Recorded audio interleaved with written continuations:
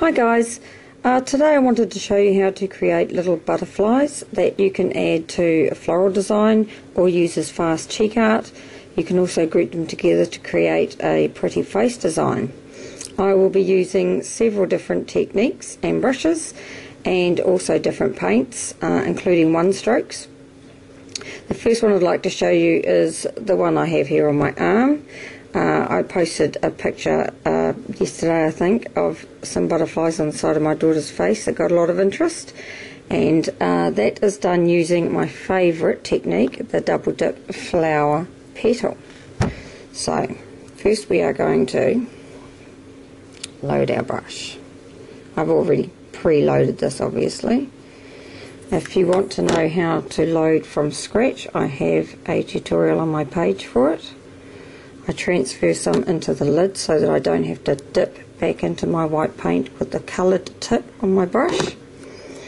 So just transferring a bit there.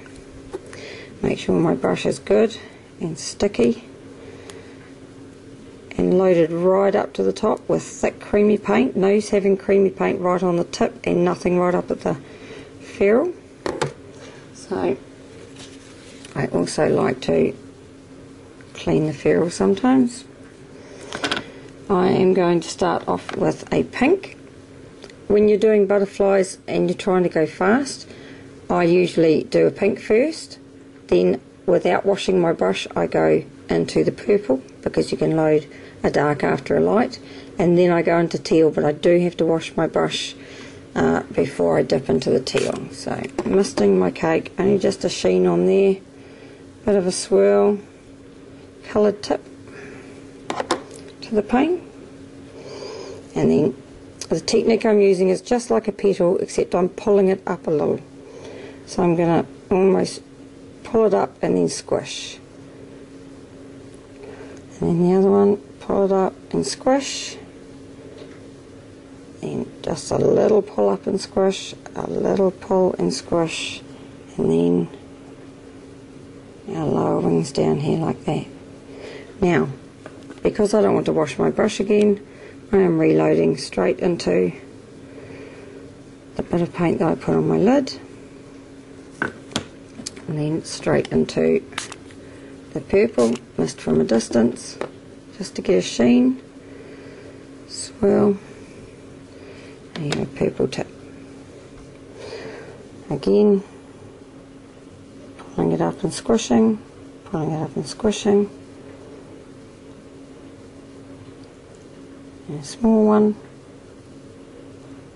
and then bottom wings either side. Pretty simple. Again, loading from my lid. I'll do another purple one for you. It's much shorter wings, and it just uses a simple petal technique of pressing into little butterflies. You can do them with a double top wing. And for the bodies, just a little black paint. I have a very sharp pointed detail brush here. That is my go-to brush. It is from the Winsor & Newton range. It is from their Galleria, I think is what it's called. Now, a dot for a head, teardrop for a body, little teardrops for antennae. You can do the body in a series of dots, probably more suited to something like a dragonfly, but still looks cute on the butterfly. Then you don't have to do your antennae as teardrops, you can do them curly. These ones, little ones, I usually just do just the body and the antennae.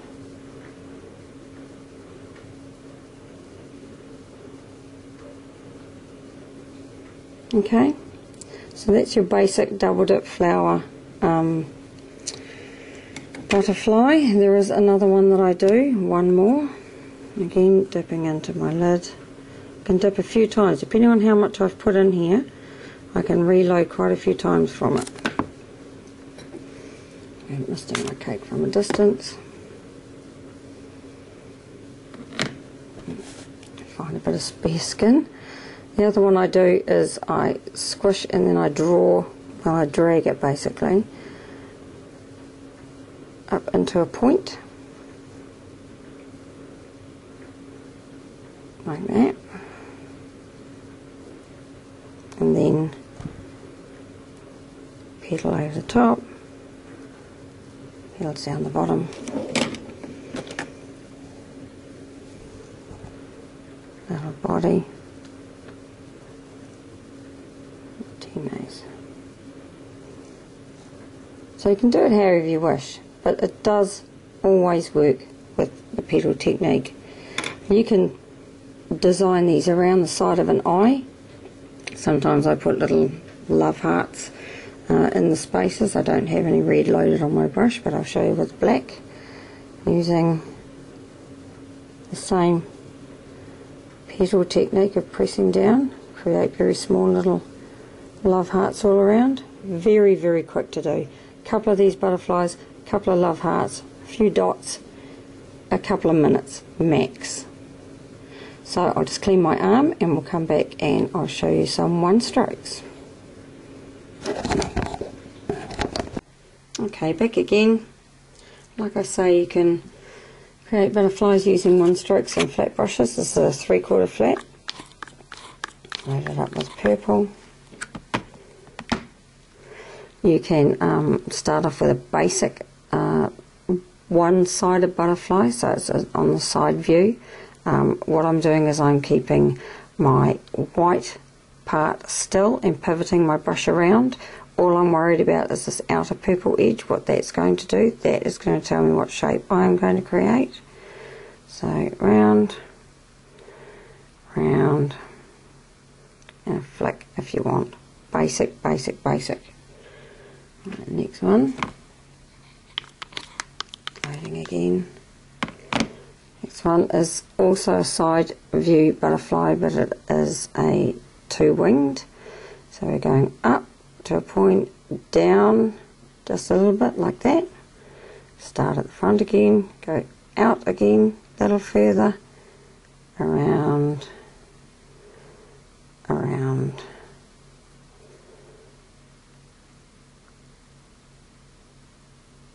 Okay, colour that in. So now it looks like two wings seen from the side. You can be quite creative with these butterflies. You can do them quite frilly and jagged.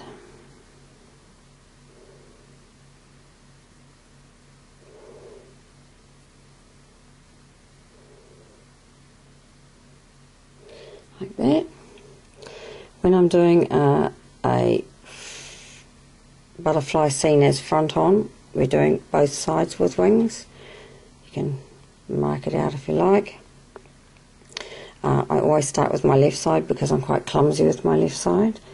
So whatever I do with my left side, I can pretty much copy with my good side. Okay. Over to my good side. I can see what I did there. I can copy it again.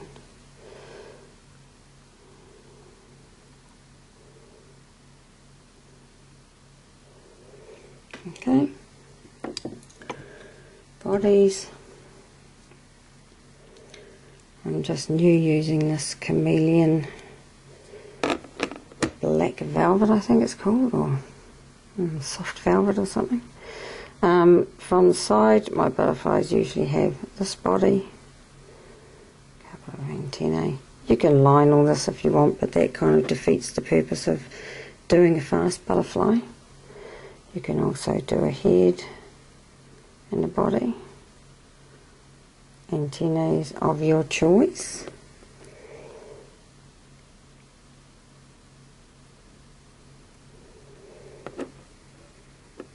There's so many possibilities with these that I love about them so much. They're just so easy and so cute, and you can do whatever you like, choose whatever colours you like, whatever a combination of colours, try all your one strokes, see how they work for you. I'll come back and show you one more technique. Okay, I forgot to tell you that using your 1 strokes, I was using a 3/4 flat there. You can use a 1/2 inch flat, will give you much smaller butterflies. Depending on what you want to create, depending on the size of the child's face, you can do little ones, big ones, or depending on the size of your brush. Okay, I'll just wipe that off and I will show you the next thing, which is using your floral brush. This is a Low Cornell number 6 Flora. I double load it. Today I'm doing pink. Any colour's good. Don't even have to double load it. And it's as simple as pressing down, creating the wings. Could not be simpler than that. These are probably the quickest and the cutest. So if you have one of these brushes, you now have a new use for it. Again, pressing.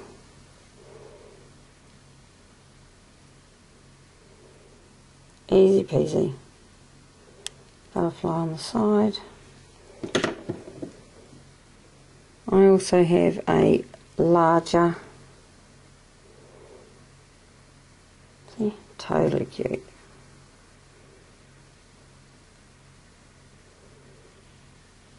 I also have a larger brush here. This is a also a Low Cornell number 10 Flora, loaded into purples.